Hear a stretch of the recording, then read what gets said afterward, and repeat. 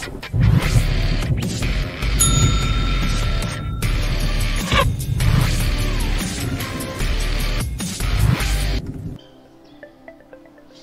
everyone, welcome to LearnRed Computer Tutorials. In today's tutorial, I want to quickly show us how we can solve the question 2 of WAEC 2021 Computer Studies Practical Question. And I will not be wasting much of our time. Let's go straight to the question and start solving it. A supermarket listed 10 items on sale. Use Microsoft Excel application to create an inventory for the supermarket. So we are going to be making use of Microsoft Excel for this tutorial. So what I'm going to do is go to my search box and search for Microsoft Excel. I'll be making use of Microsoft Excel 2010, but any version of Microsoft Excel will be okay to tackle this question. So let's go back to the question. The question says that we should use the Microsoft Excel to create an inventory for the supermarket. So A says type in the following headings from cells A1 to F1 respectively. Now from cell A1 to F1 we type SN, goods, cost price, selling price, gain or loss, and target. So let's start. So I have my SN, put it in capital letter, then in cell B1 I'm going to be typing goods. In cell C1 I'm going to be typing cost price.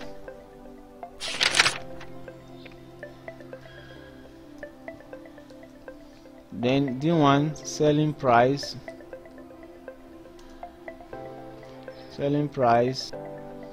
and in cell E1 I'm going to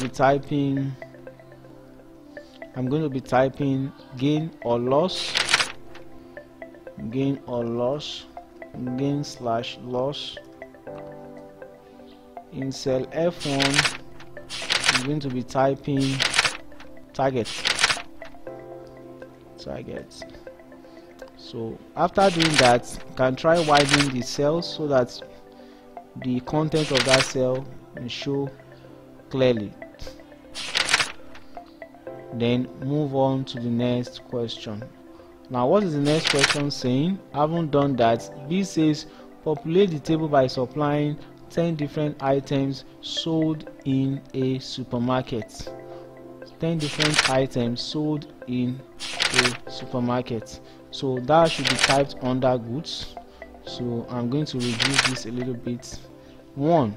SN means serial number. We have 2, 3, 4, 5, 6, 7, 8, 9, and 10. Now let's type in 10 different goods sold in a supermarket. As for instance, we have tissue paper, ice cream. Then in the supermarket we have toothpaste. Now that we have been able to type in all the 10 items required, the next thing to do is to go back to the question and check what next we are required to do. Populate the table by supplying 10 different items sold in the supermarket. We have done that. In column A, fill in the numbers 1 to 10. We have done that. From cells A2 to A11 we have done that.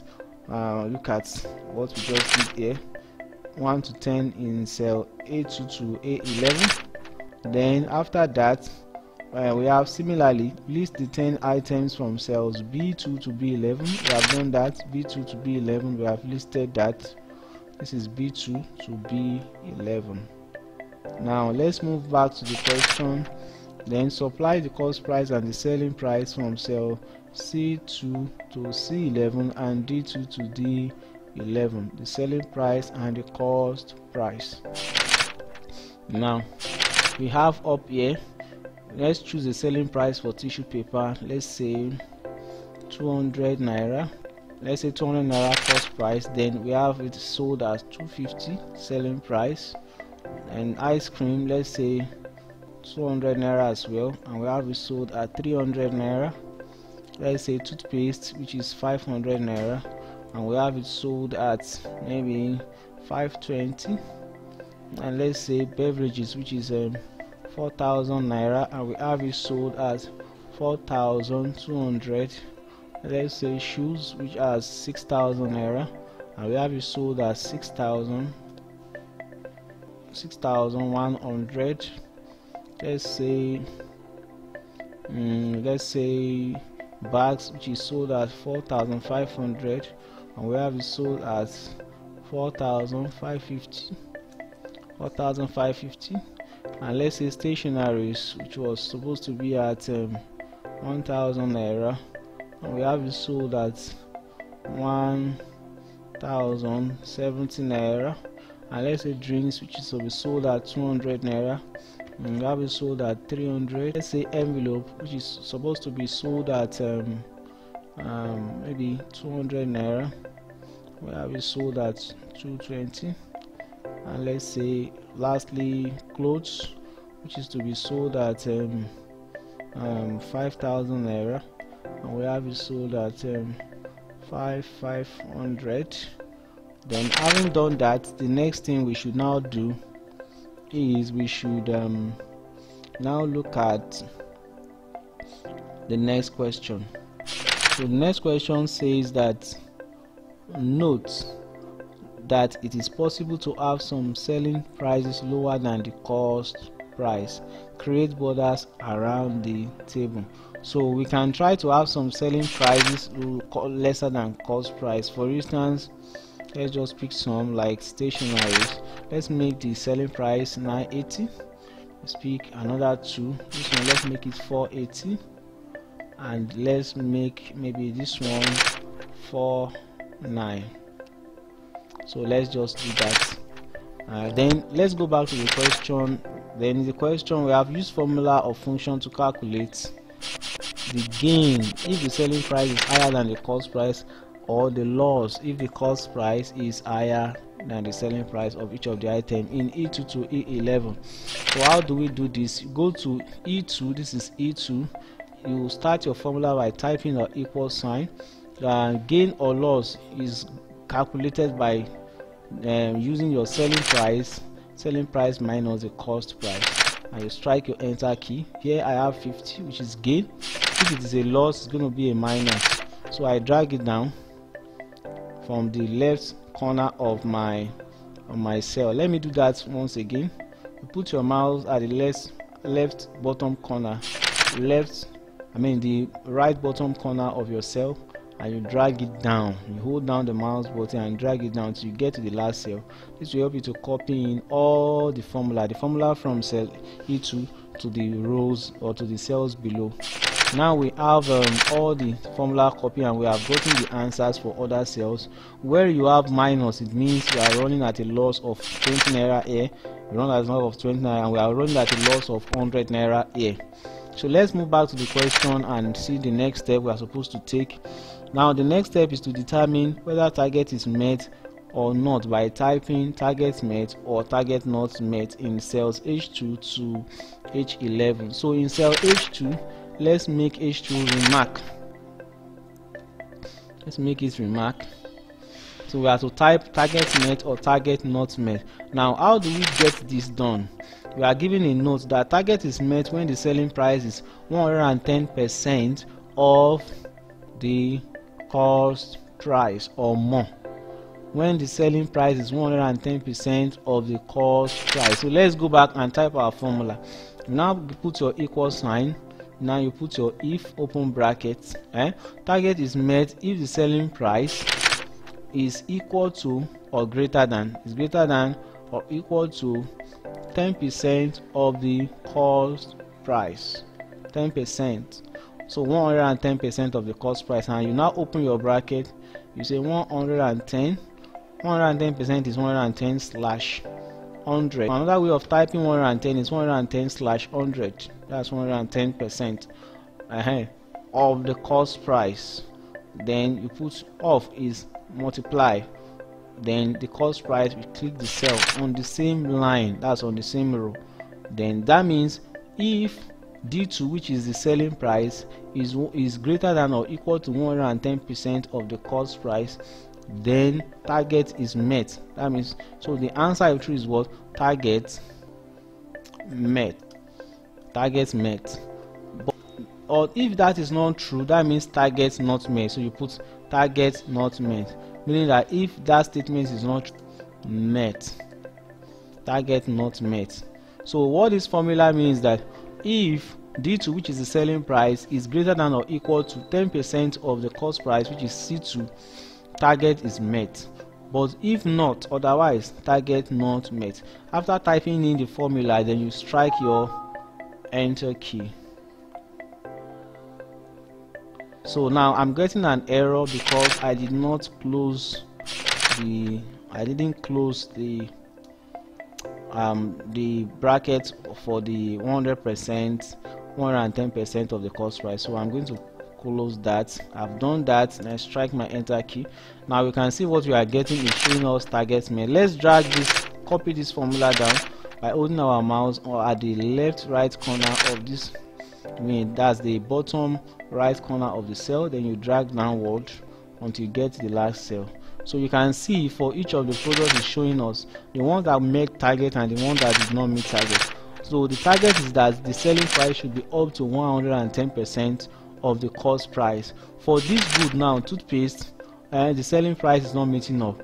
Even though the selling price here on beverages is higher than the cost price, yet target was not met because it was not getting to 100%. So you can see the comments that are being displayed.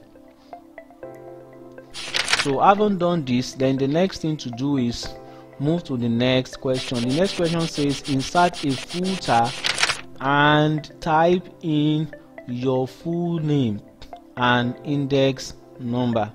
Insert a footer, type in your full name and index number. So you come over here and you come to page layout. When you get to page layout, you want to insert footer. This is how to do that. Click here, you have the page layout view, or you come to view and click on the page layout view. So when you click on the page layout view, it will be easy to get your footer. Now I can see that part of my work is moving to the next cell. So what I'm going to do is I'm trying to hide this cell so that everything can be on one cell. I want everything to be on one page. So I want to walk around the footer and the header now. So I'm going to put my move downward of the document, the page. When I get, then click here to add the footer. So you now type in your full name. Abanise